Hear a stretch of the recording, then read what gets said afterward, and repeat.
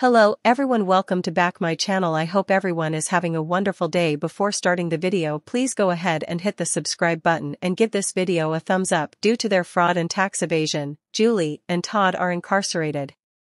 Together, the two are serving a 19-year term. They are both in different prisons, though. Julie is housed at FMC Lexington, while Todd is incarcerated at Federal Prison Camp Pensacola.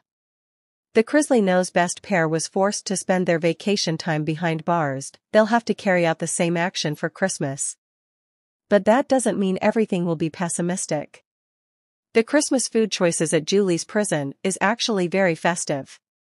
See what she will be eating on Christmas while incarcerated by reading on. The fact that Todd and Julie had to spend Thanksgiving in jail made them very unhappy.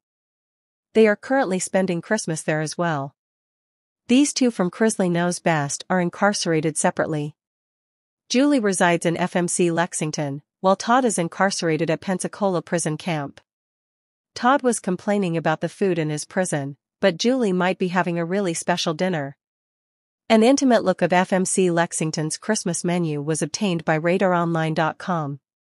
The prisoners would receive cheese, Danish, strawberries, and muesli, according to a spokesperson. Chocolate milk and fresh fruits will also be available. There will be a substantial lunch in addition to the hearty breakfast. There is a spinach quiche or a turkey roast on the menu.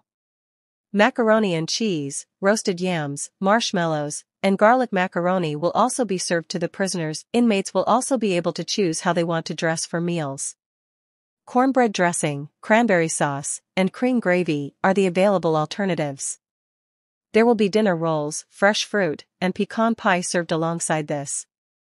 A simple lunch of tuna packs, wheat bread, peanut butter, and crackers will mark the conclusion of Julie's Christmas. Pie and an 18-ounce package of holiday cookies make up the dessert. There are also planned games and amusement in the institution.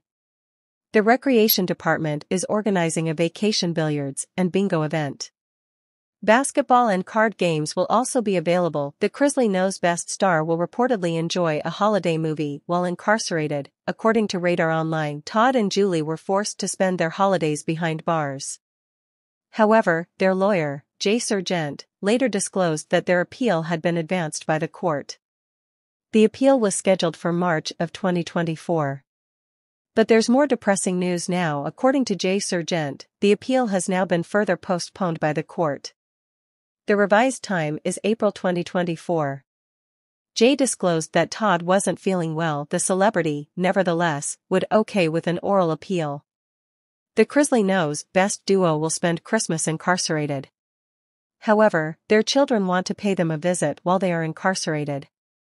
According to Jay, the children would choose to spend the day with their parents even if it meant going to an institution.